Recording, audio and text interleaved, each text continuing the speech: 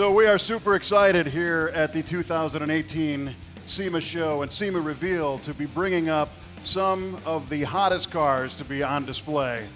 Inside the walls and, of course, at outside displays all week here at the SEMA Show. And we'd like to remind everybody that, like we said before, this is a tough show to see the whole thing.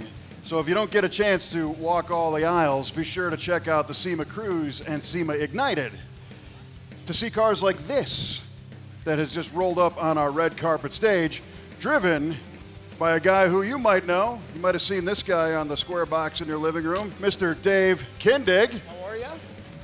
Hey, good evening. Whew. If you guys only know what it took to get here this year.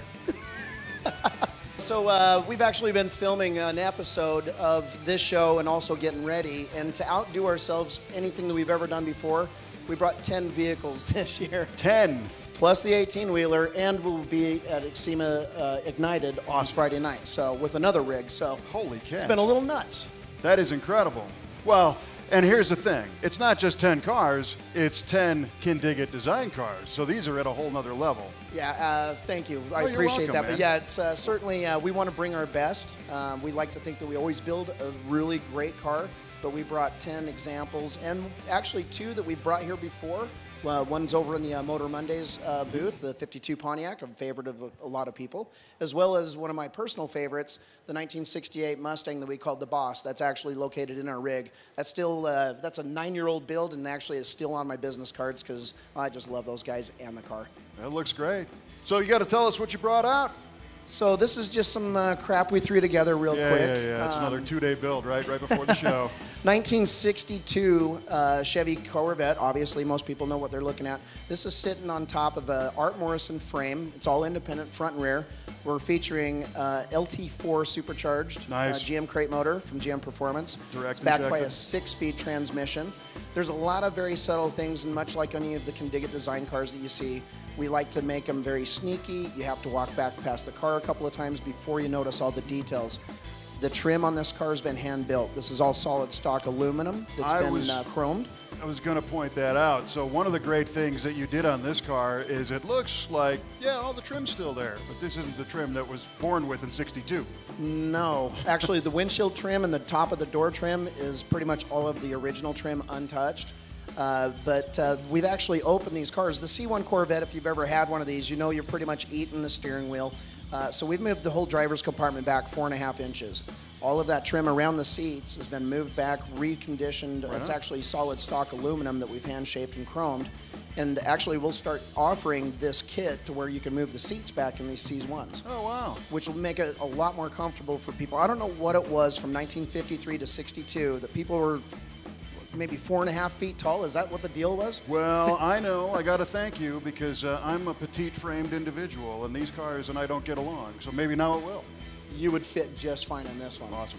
So the bumpers, the whole front of the car, we cut it off. I like 5/16 gaps. The bumpers have been smashed between those two pieces by cutting the whole front lower section off, bringing it up, flush mounting the emblems. It's a Ferrari Magellan Rosso. This is a vintage Ferrari color. Just absolutely love this color. Yeah. And of course, with a really rich cork leather interior, it just really sets it off. Yeah. So tell me about what you guys did around the back, because the deck and this piece here all fit very nicely. Well, thank you. And actually, there's some really trick stuff back here. Not until 1963 on the split window would you have the gas cap that was located here. Yep. So we had old Slick Willie, or where there's a will, there's a way. He made a hinge that comes out of the trunk lid, so you don't have to open the trunk to get to it. When you open that trunk, though, it has drains built in. It drains out any car wash or anything. Yeah, because you're taking this through the car wash. No. Right. No. I mean, that's what I do, yeah. I wouldn't. Yeah, right.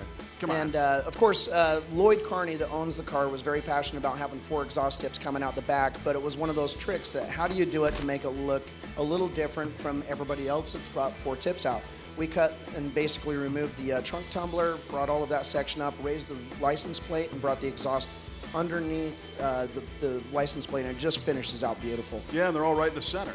Yeah, exactly. So what, you mentioned a little bit about the chassis. Tell me wheels, suspension, what's it sitting on? So independent chassis, front and rear from Art Morrison, and what's really tricky is these wheels. This is the second set of these wheels. I designed these for my dad's 57 Chevy Corvette, which we had on stage last year for the first of this kind of event.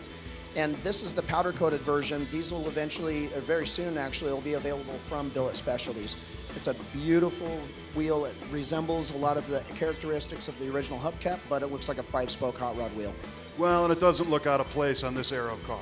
No, that's the thing is you want to do something that's timeless. You don't want to build a, I mean, I could certainly make a spaceship out of a 62 Corvette, but I want this car to still be in style in 20, 30, 40 years from now. And there's really nothing on the car that would have to be changed to keep it in style. So the cool thing is the 62 Corvette was a spaceship when they first came out. I mean, really, you know, it was otherworldly in design. Yeah. Well, I think you and your team, again, knocked it out of the park. Where is this car going to be on display this week? Yeah, so this car will actually be on display right next to Axel Nobel in the Lingenfelter Performance booth, which it features an LT4 supercharged that's tuned by Lingenfelter. So this thing's going to absolutely rip. Oh, yeah. So you'll get to see it in that booth. There's a lot of great vendors that have been a part of this car.